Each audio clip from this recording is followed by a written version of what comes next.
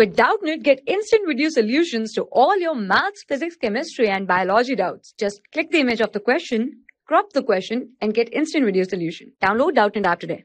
Problem is, name the physical quantity which is measured in Weber, ampere, inverse. So self inductance and unit is Henry. And for mutual inductance,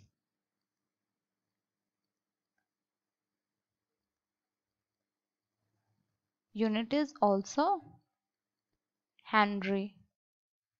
And 1 Henry,